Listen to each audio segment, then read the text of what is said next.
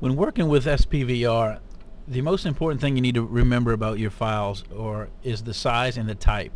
SPVR works with RGB TIFF images. That's all it'll work with. So if you save it as a CMYK TIFF, it won't open up and separate.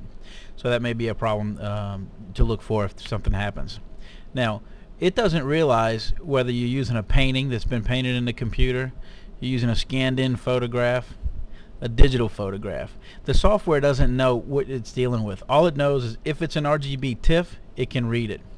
When it comes to the file size, this one's at actual size 15 inches tall by 150 dpi. That's sufficient. That's what most of our work is, because I usually don't do artwork with text in it. If I have any text involved with the artwork, typically if it's a flat clean edge situation, I'll add that later on in my illustration programs. If you happen to have a design with text or type or something like that in it, and you want clean edges on your text, the best thing to do would be to increase this resolution.